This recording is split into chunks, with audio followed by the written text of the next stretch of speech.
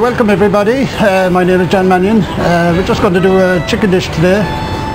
We're cooking here in the Wild Goose. This is a little chicken dish. It's called chicken parmigiano. Very simple, and I'll run through the steps with you. I'm going to start with a sauce. Anybody can do this sauce at home. Just the ingredients: a little butter and some chopped mushroom and some onion. Just chop it finely, because the taste of large pieces of onion in a sauce is not very nice. There we go. Now we'll get that on the gas there and let it be softening. Good. Now over here we have some chicken that's been marinating in oil.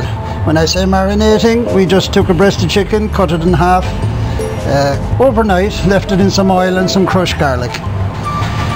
You can cook this on a pan or a griddle plate if you have it. We're using the flat grill here in the kitchen, and once that's sealed off, I'm going to transfer it to the charcoal grill just to give it a little flavour. Some of the ingredients we need: I've got some fresh thyme and some smoked bacon lardons. If you don't have smoked bacon lardons, you can get these in any supermarket, but if you don't have it, any bacon will do, or some rashers. I'm going to turn up the heat there.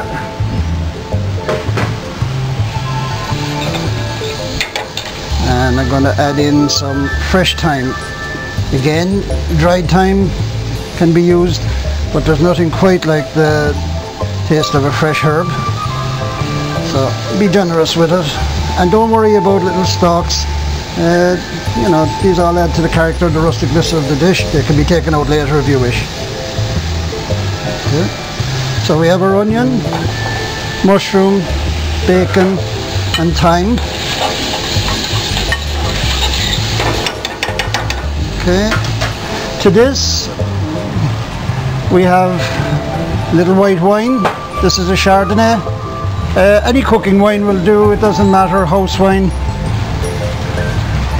I'm just going to turn these chicken and we'll come back to them later. This is a little seasoning that we have in the kitchen, but you can buy a seasonal or something like some such product in the supermarket. Failing that, salt and pepper is fine. The reason for the bacon is that when it renders, you get a lovely flavour through the sauce, a nice rustic flavour. Okay. We only want about a half cup of wine. Now it's very important to let the wine cook out. What we say is we generally reduce the liquid by a third for two reasons: to enhance the flavour, to strengthen the flavour, and to burn off the alcohol. So we leave that cook away there for a minute, and I'll leave the gas on high. One thing I would say to you at home: don't walk away from this pot at home, keep your eyes on it.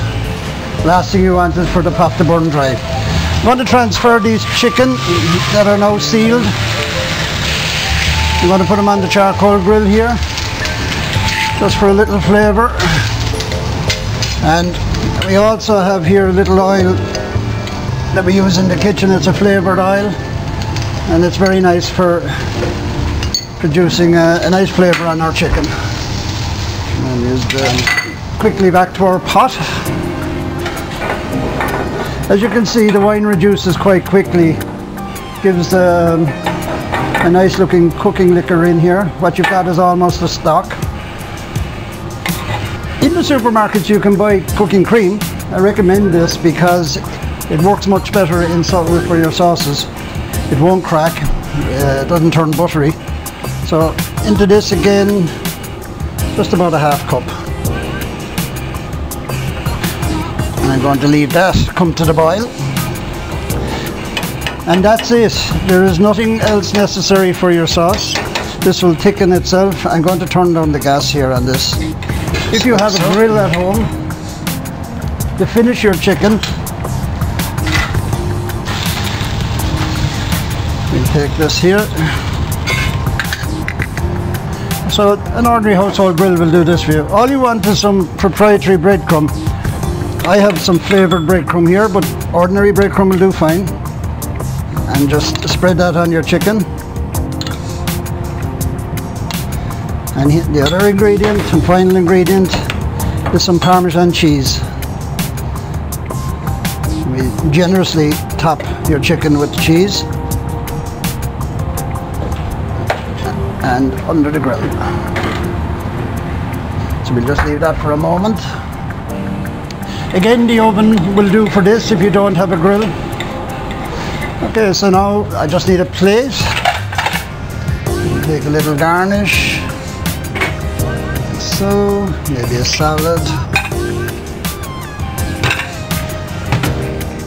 And as you can see, this sauce starts to thicken.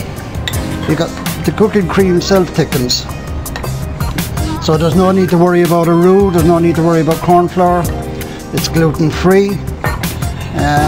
Not great for your diet, but when we're cooking special dishes like this, we don't worry too much about it. Check on the chicken, nearly there, another minute. Just want to melt the cheese, make sure that it's nice and crusted. Parmesan cheese, when it's cooking, improves with a little crustation on top. Flavour develops, very nice. Almost there. Now, here we go. This is 2 portions, so we only need to have one on this.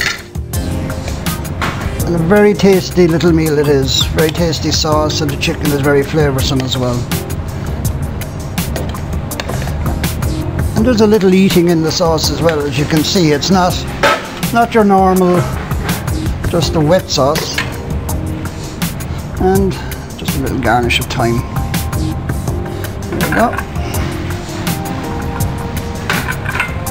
Chicken Parmigiano, very simple, very easy to do at home. The secret to all of these dishes that you're cooking at home is to gather your ingredients. There's nothing more frustrating than trying to cook a dish at home. You feel all empowered, ready to go, and find that you're missing some very crucial ingredients. So have a think about what you're cooking, gather your ingredients, have them at home, and that is why most cooks will talk about a store cupboard. So have your ingredients, and then it takes the frustration out of cooking and you can enjoy your cooking. So enjoy cooking this one. Thank you.